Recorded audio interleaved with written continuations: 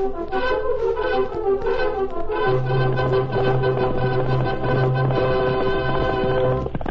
Silver!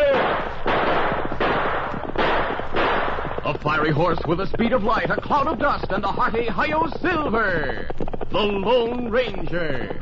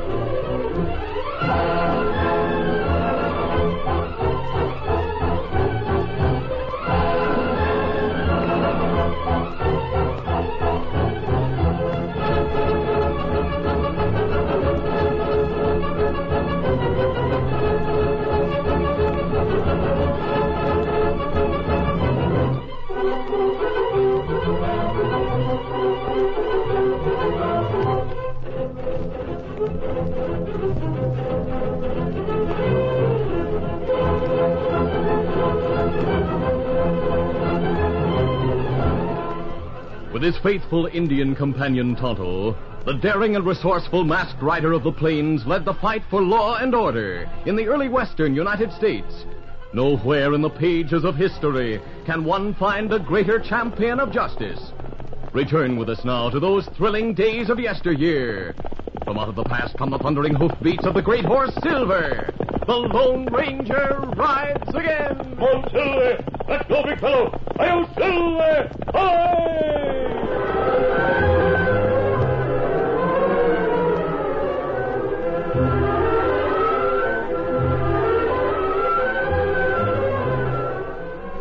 Hank Webster ran the general store in Broken Bow. He also ran the post office in one corner of his store. His duties as postmaster took but little of his time, because the stagecoach came in only once a week to deliver the mail in a small pouch and pick up outgoing mail, if any. Frequently, because of holdups, letters bound for the east didn't go beyond the Badlands that began at the edge of town. For 3 days, Hank had been increasingly uneasy. He paced the floor from the front door of the store through the living quarters in the rear. And every few minutes he would go to the front porch, where his 10-year-old grandson sat listening to the tall tales of Hank's old friend called Idaho. Sakes alive, Hank. Idaho, have you seen anything of it? Anything of a stranger in town? Yeah? No, Dad ratted, Hank. You asked that a half hour ago and a half hour before that. Now, me and Bobby told you that we'd let you know if we'd seen anyone. Grandpa, you keep busting in on the story Idaho's telling me. What lie are you telling the youngster this time, Idaho? That ain't no lie. It's about the time the Lone Ranger whipped a whole army of outlaws. Another Lone Ranger yarn, then? I want to hear the rest of it, Idaho. Just a minute, Bobby, just a minute. Hank, what makes the man you're looking for so all-fired important? Who is he? Where's he coming from? Virginia City. Well, does that make him important? No, but J. Stuart Hamilton does. I've heard of him. I reckon you have, Bobby.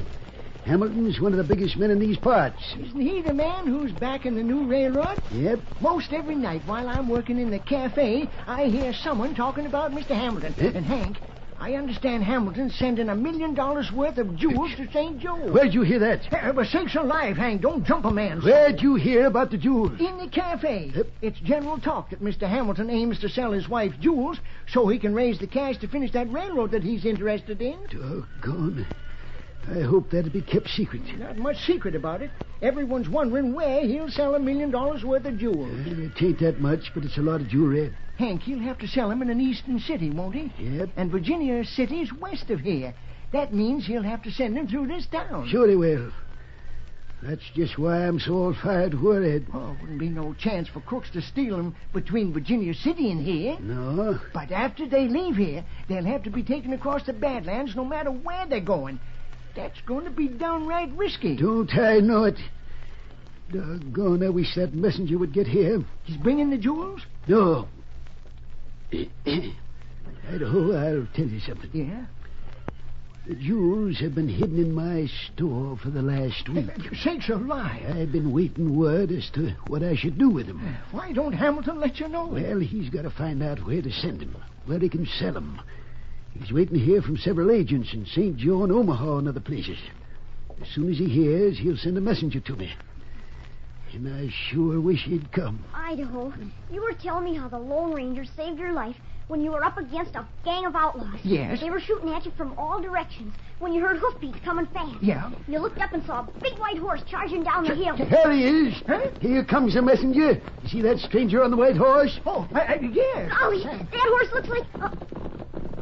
the rider isn't mad. Huh? Guess he couldn't be the Lone Ranger.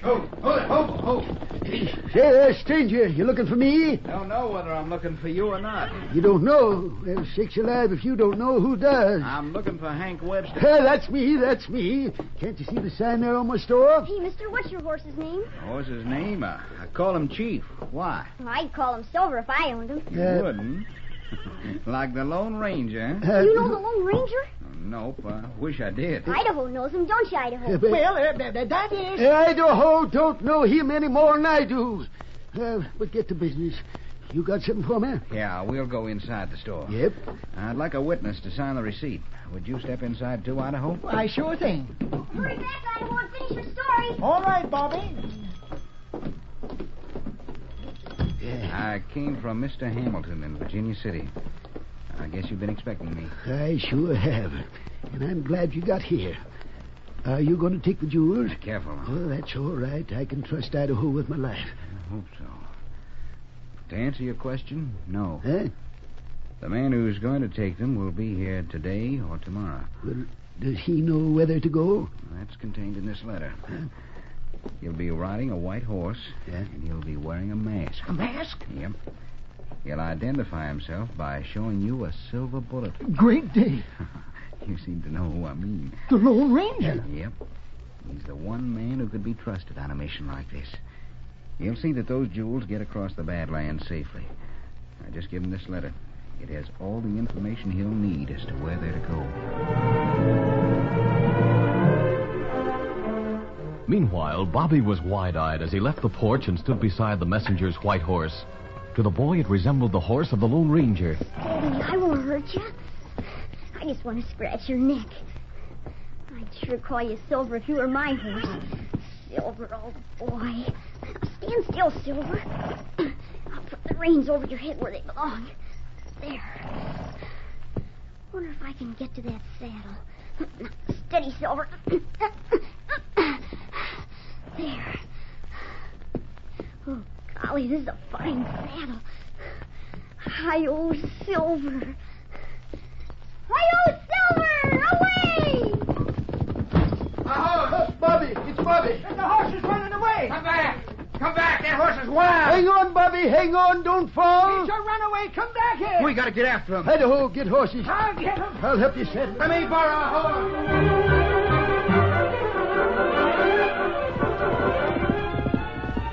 Bobby made a brave effort to stay in the saddle. The stirrups were out of reach, but he clung to the white mane of the runaway horse for several minutes. Then his fingers became numb. His frenzied grip on the horse's mane relaxed. He was pitched off to fall in a dense thicket at the bottom of an arroyo that paralleled the trail. He lay there motionless, while the messenger's horse continued along the route toward Virginia City.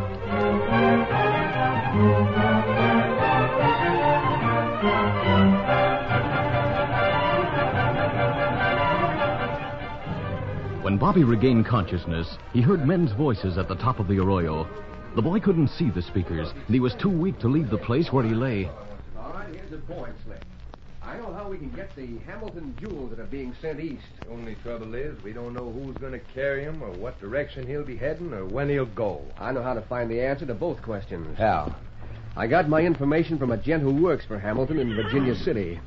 You see, Hamilton has put all the instructions in a letter to the postmaster at Broken Bow.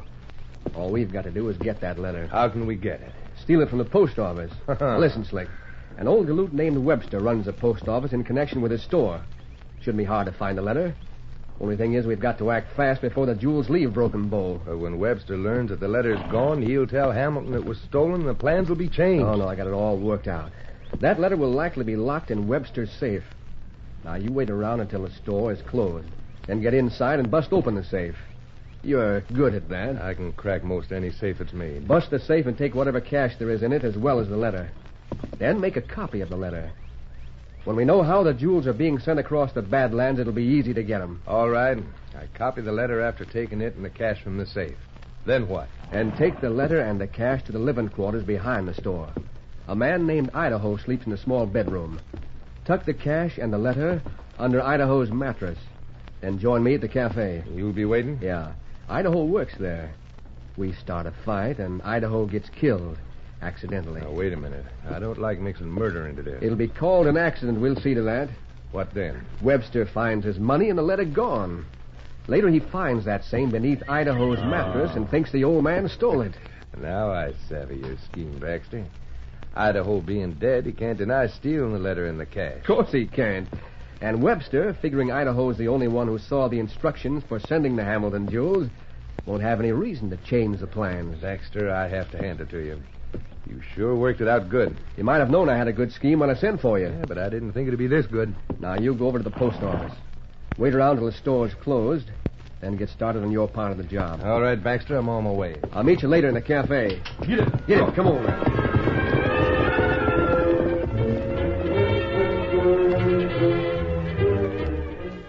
The boy lying at the bottom of the arroyo tried to move out of the brushwood. He had heard every word of the conspirators. He sobbed in pain and anger. Dirty crook. I've got to get away from here. Though weak and dazed, Bobby tried to stand. He clutched the bushes for support. As he gained his feet, fierce pain shot from his ankle. It was more than he could endure. Unconscious for the second time, the brave lad slumped to the ground.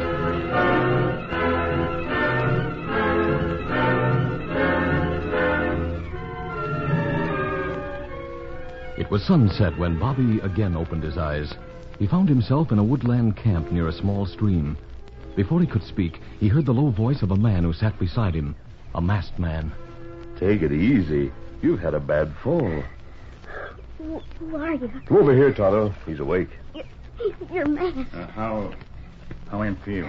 Tonto bandaged your head. Him get bad bump. Oh, that hurt, huh? Thought it was my ankle. Your ankle's badly sprained. You'll be all right 2-3 days. Where am I? We found you near the trail. Were you thrown from your horse? Yeah. Where am I now? Oh, a few hundred yards from where you fell. We needed water, so we brought you here. Well, now I remember. You two were talking. Oh, so you heard us. We thought you were unconscious. You bet I heard Now, you. here, hold on. I know all about your plan. No, you'll not get up yet. You can't keep me here. No, You now, murderers. Steady, son, steady. Oh, Now, you see, you're not strong enough to get up. you... Tell me. Why did you call us murderers? I heard you planning to kill my friend, rob Grandpa. Well, who is your grandpa? I won't tell you. What's your name? I won't tell you a thing. I'll get away from here somehow. Now, listen to me. Why should I? Because you made a mistake. I know what I heard. You couldn't possibly have heard anything to make you think we're murderers. One of you's called Slick and the other Baxter. You met on the trail from Virginia City. Did those men sound like us? I don't remember. Please tell us who you are. It's important. Oh, him unconscious again. Tonto, you heard what he said. Men called Slick and Baxter are planning murder. We must win the lad's confidence and learn who he is before it's too late.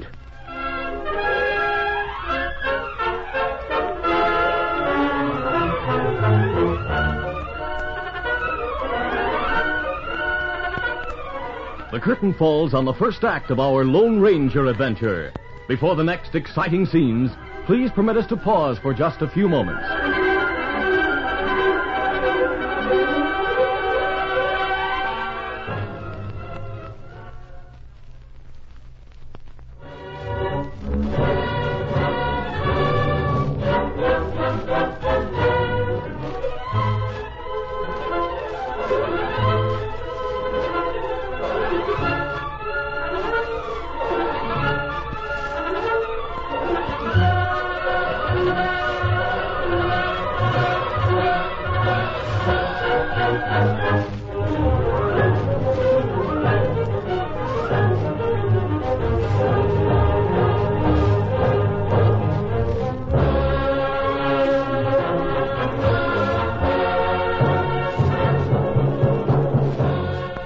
to continue.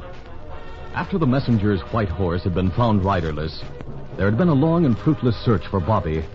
At sunset, the messenger rode back toward Virginia City. Hank and Idaho returned to town. Idaho went to the house and waited, while Hank asked the sheriff to send men in search of the missing boy.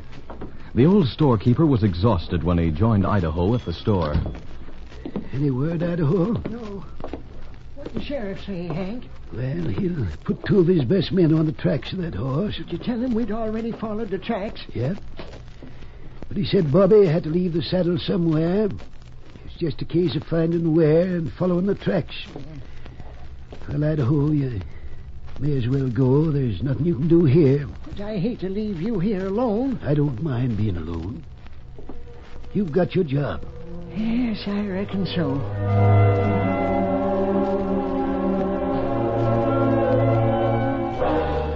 Tonto went to town for a doctor, but found there was none available. He returned as darkness gathered over the Lone Ranger's camp. The masked man had given first aid, and Bobby lay in a coma. From time to time, his lips moved. His voice was barely audible. Got to get help.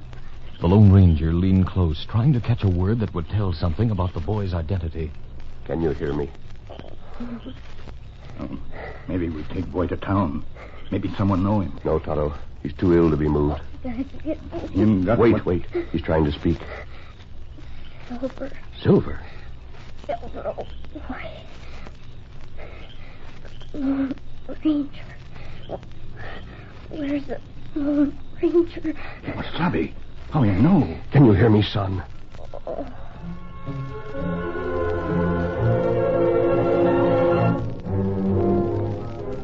Bobby said no more. He lay motionless and silent. The minutes dragged heavily while the masked man and Tonto watched the lad's pale face in the flickering light of a small, well-concealed fire. Presently, the boy's eyelids moved. Tonto, I think he's regaining consciousness.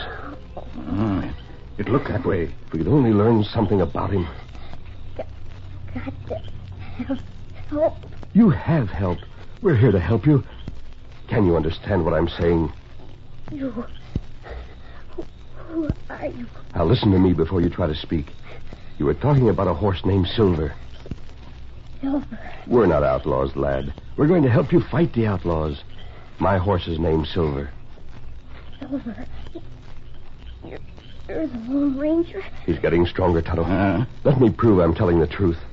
The horse named Silver. He's waiting. Now tell me, who are you? My name's Bob. Bob Webster. Bob Webster? Your grandfather's Hank Webster? Yes. They're going to rob him. Bobby, you overheard men talking. Remember? Yes. I remember. I must know everything those men said.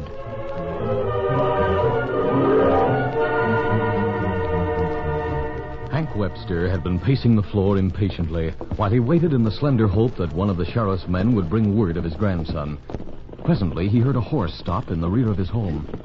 Why are they stopping in the back? He waited, listening, then started toward the rear. Downright curious. He opened the door to Idaho's room, then fell back in surprise. Steady, Webster. Masked. Bobby sent me. Bobby, where is he? What's happened to him? Tell me. What do you know about the boy? Going to be all right. But where... He's in my camp. He's had a bad fall. There was a slight concussion, and I thought it better to keep him in camp until morning. Where's your camp? Why couldn't we find tracks? Steady, Webster. Look at this. Money? I mean this. A letter. Where'd you get that money? The letter's more important than the money. It's from Hamilton. Here, see for yourself. Where'd you get that? It was beneath the pillow on Idaho's bed. Oh, no, I don't believe that. Not Idaho. Give me that letter. Now, wait. That letter was in my safe. Do you know a man named Baxter? No, I'd never heard of him. Or anyone who's called Slick? No. I want to know about... They're the ones who stole this letter. They put it under Idaho's pillow so he'd get the blame. Now, where is Idaho? Oh, she here. How do I know you're telling the truth?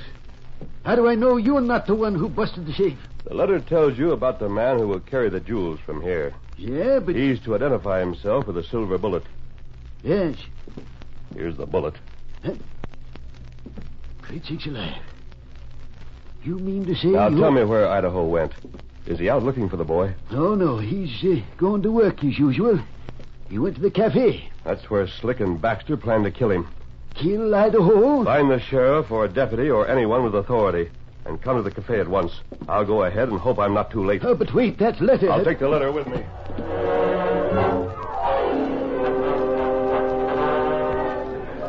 Baxter and the man called Slick stood just outside the cafe.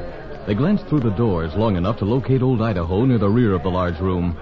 He was waiting on a table. You see him, Slick? Yeah. I'll go in and start talking to him, see? We've been over the scheme before. We're going over it again so you don't make any mistake.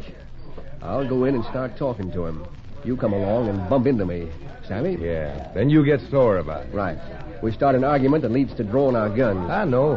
When men in the cafe see gunplay start, they'll duck for cover. There'll be plenty of confusion, during which some bullets will fly wild, and one will hit Idaho. You'll see to that. Yeah. All right, let's get it over with. Go in and start talking to Idaho.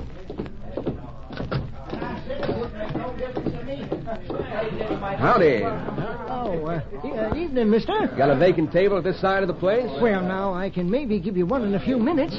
The gent's over yonder, most through. Well, I guess I can wait. Hey, where are you going? I want a table. You needn't try to bump me out of the place to get it.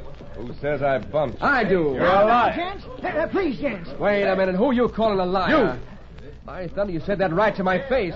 A man don't live who can call me a liar and get away with it. You take that back. You're spoiling for a fight. Please, come please, to the gents. right party. There's no need to fight. This here's a peaceful place. You Please. shut up. I'm not spoiling for a fight, mister. But I won't take being called that by you. You take back what you said. Get your hand off your gun. Take it back Start or... that draw I'll slap leather. That's a dare. Then take it. Idaho, come here. Who's that? He's masked. I'll take your dare. Slick's gun came out and a bullet hit the big lamp near the ceiling. There was a bedlam of confusion as men scrambled over chairs and tables to find safety from gunplay. The Lone Ranger couldn't use his gun because old Idaho was in the line of fire. Acting with lightning speed, he dashed forward, dived over a table, and grabbed the old man's legs. Idaho went down fast, and the bullet split the air right where his head had been. Let go of me. Let me up. Get him. This'll do it. Baxter fired at the two men on the floor. The bullet tugged the masked man's shirt. The Lone Ranger rolled to the side as he brought up a gun. Two shots found their marks. One struck Baxter's gun. The other broke Slick's wrist. The masked man leaped to his feet with guns drawn. If there's any more gunplay, I'll be the one who makes it. My arm is smashed. You, Idaho, get up. All the rest of you stand where you are. Here, what's your idea of starting this ruckus? Idaho, what happened anyhow? Gosh, boss, I don't rightly know. These two started jarring at each other and it led to gunplay. Then this masked man come in like a tornado and knocked me down. My arm. Is your name Baxter? No. Then they call you Slick. You must be Baxter. Whatever. Idaho, you all right? Hank, things happened here. He's the sheriff and the deputy. I found him just starting out on another search for Bobby. Hank told me about you, mister. And that saves explanation of my mask. I told the sheriff I'd been robbed. Here are your men, Sheriff. Slick and Baxter. What's that? You robbed Webster's safe. That's not true. You can't prove that. Where'd you get that idea? An important letter and a sum of money were stolen from Webster. Isn't that right, Webster? Yes. Well, you can't say we did it. What's your proof? We may find the proof in your pocket. What makes you think so? Stand still. I'll see for myself. Sheriff, this is a downright insulting way to treat strangers in town. Here. What's this? Some kind of message, isn't it? Better look at it, Hank. That's a copy of the message to me. That's what it is. Here's the original, Sheriff. You might compare the two. And keep the information confidential. Yeah. Now, you thieving polecat, you can't deny opening my safe. How else could you get that information? How about you, Baxter? Did you go with Slick to rob the safe? No, of course not. I was right here in the cafe at the time. At what time? Why, well... How do you know what time the robbery took place? You were in on it, and that proves it. It was your idea, Baxter. It was all your idea. You're in as deep as I am. Shut up, I you. won't take the rap alone. You got me into this deal. I have enough to lock you both up. That will do for a start, Sheriff. When you check your handbills, you may find these two wanted for some other holdups in the Badlands. Come on, you crooks. Get going. All right, take it.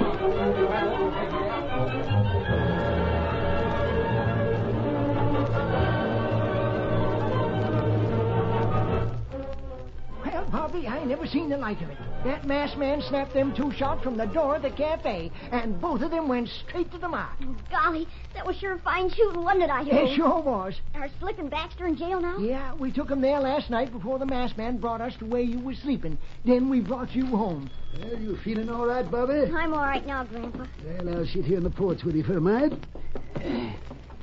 I sure feel relieved that the Hamilton jewels are off my mind. Off your mind? How's that, Hank? They've been hid under the floor for the past week. What? That's why I've been so worried. I was fit to be tied, waiting for word as to how I was to send them east from here. And now you've sent them? Yep. According to the instructions that came yesterday, the letter said I was to turn them over to the masked man who showed me a silver bullet. He's the one that saved my life. The same. The one who found me? That's right, Bobby. By now, he's halfway across the Badlands, and I reckon Hamilton can just relax and feel sure he'll get his cash to finish the railroad. Hank, who in tarnation is that masked man? Well, you should know, Idaho. You've been bragging to Bobby how he saved your life so many times. Huh? He is the Lone Ranger. I'll Silver!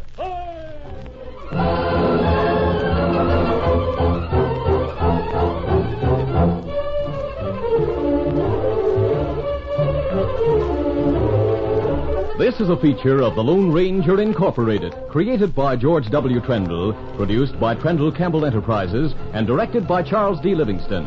Tonight's drama was written by Fran Stryker. The part of the Lone Ranger is played by Brace Beamer.